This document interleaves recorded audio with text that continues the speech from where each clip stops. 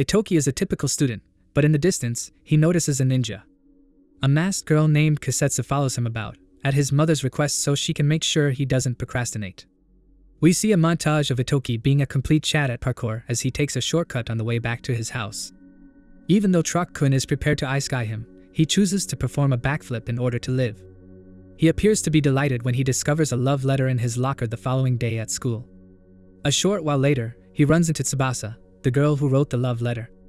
Although she doesn't actually know him, she chooses to allow him inside her home since she finds him to be so awesome after seeing how he managed to evade Truck-kun and avoid getting ice-skied. That evening, Ittoki chooses to visit his new lover at her house. She takes a seat close to him before getting up and moving a little bit away. She throws away all of her clothing and walks over to Ittoki. She tries to kiss him, but our hero of the anime fumbles the bag and refuses to kiss her. When he searches under the bed, he discovers Kousetsu, who is slicing Itoki's face. Tsubasa appears to be leading a group of enigmatic individuals wearing all black attire. While battling the adversaries, she is able to assist Ittoki in escaping. Reiha and Kaizo may be seen helping him escape from the residence outside. When the vehicle they are in is attacked, they order Ittoki to flee for his life. Ittoki keeps running until he is left on the street by himself. He then tries to ask a police officer for assistance, but the officer is killed, and Ittoki is prepared to meet his end. Tokisada, his uncle, shows up and utilizes his abilities to fend them all off.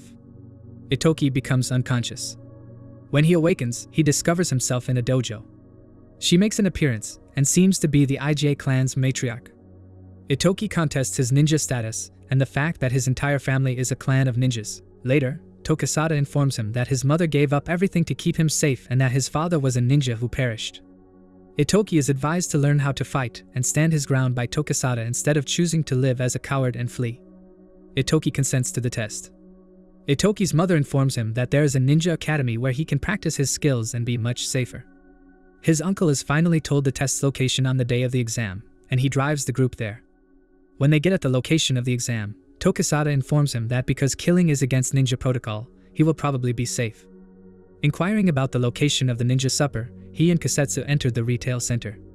They are escorted together to a secret chamber once it is made clear that this is a secret code and after his companion insists on it. They notice that other pupils are waiting for them to begin the test. They find that the Kokuten Ninja Academy transfer exam will consist of a hide-and-seek practice run.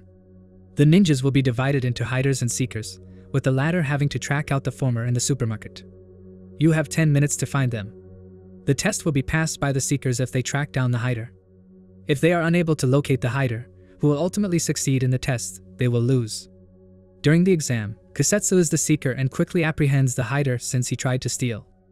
When Ittoki's turn comes, he is surprised to discover that the person he must look for is the girl from the night she attempted to kill him.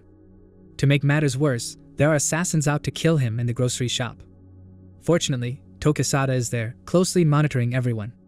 When an assassin takes a direct shot at Ittoki, Kousetsu also stands by him. She delivers Ittoki from certain death, and he starts to flee. Assassins quickly surround Kousetsu, but one of them is able to sneak into the service area alone and attempt to kill Ittoki. Fortunately, Ittoki uses the fire alarm to evacuate the area and prevent any injuries. He makes it more difficult for them to see by using the fire extinguisher and takes advantage of the smoke sirens. The water sprinklers are activated, allowing him to see his foes' movements despite their disguise. Water ninjutsu is what he calls it. The assassins have been revealed by this point, and they are immediately taken into custody. Ittoki is questioned by the examiner about why he chose to utilize the fire alarm rather than directly tackle the hider. Ittoki explains that his only goal was to keep everyone safe, thus he requested that they leave the location before dealing with the enemy assassins.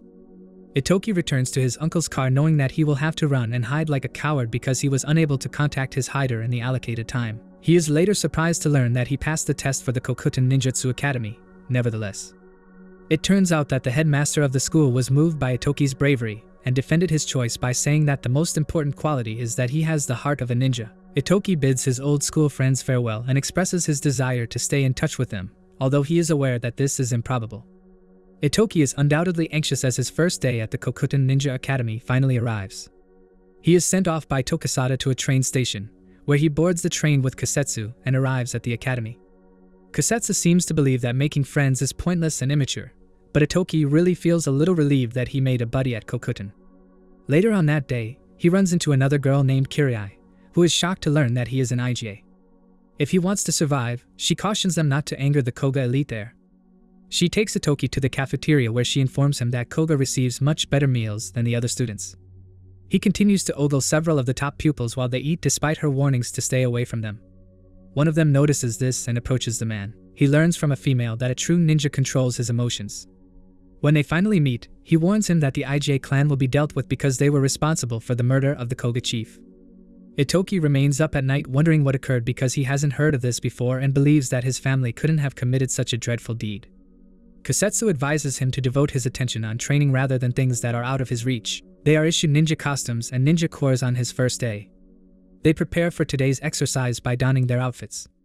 Before he consumes all of their provisions, they must try to collect a manju from the other teacher who is off in the distance. Everyone is at ease in their suits and ready to go as soon as they receive the green light. Kousetsu can even run from one tree to the next. Ittoki, on the other hand, is unable to leave his current location. When the teacher sees that he is immobile, she informs him that if he doesn't get up from where he is, he would be expelled. Fortunately, Ryoko appears and aids Ittoki. She explains that because these suits aren't custom-made, they typically need to be altered as she helps him become comfortable. She advises him to safeguard his ninja core at all costs because the suit won't function without it. Ittoki is helped by Ryoko's explanation, but he ultimately collapses and dies. Realizing the full strength of these outfits, he notices that neither the suit nor himself are hurt. Kousetsu is on her way to the tower when Suzaku throws her off course. Suzaku is poised to kick Ittoki down as he continues to try to get to the halfway point. Kousetsu, as always, intervenes to save our vain hero. Ittoki moves on despite noticing a girl lying on the ground with a broken core. On the field, some of the Koga elite have been smashing people's cores and stealing their manju. Despite trailing far behind, he manages to locate some Koga clan members and makes the decision to fight them in an effort to recover the manju. The principal steps in before things get out of control and he manages to take the manju from the others while being beaten senselessly. A ninja has both a heart and a sword, and if he lacks either of them, he will never be a ninja, the principal says Ittoki. The principal is really impressed with him despite the fact that he consumes the last manju and fails the task. The first inquiry turned up just one clue, so investigators are still looking for the Koga chief's killers. The wounds from the IJ ninja sword are evident on his body. Hayato, the leader of the 1st Division at the NSC headquarters, informs his soldiers that Tokusada Kaga would be looked into because he is a skilled ninja and is well known for the urban legends that surround him. Shirwan, a newcomer, is charged with keeping up with Kaga going forward after arriving late for the meeting. Ittoki learns about the approaching ninja tool exam at the Kokuten Ninja Academy and receives a ton of books to understand the theoretical parts of being a ninja. But one of his buddies warns him that instead of using his ninja skills to get the answers, he is wasting his time by being a nerd.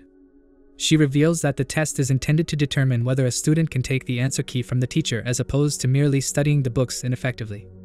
Shirwan tries to pursue Ittoki's uncle in the meantime, but he outsmarts her and puts her in an awkward predicament. Meanwhile, a few of the Koga pupils are plotting to sabotage Ittoki's schemes by getting him into difficulty before he can get the answers. Ittoki and his friends devise a scheme to rob their teacher of the answer key throughout the night. While Ittoki travels with some of them to the teacher's room, they position themselves around the academy to make sure they are not discovered. They attempt to deploy a drone to spy on the teacher as she works, and the drone is successful in locating the location of the safe's key, which opens the safe and releases the answer key.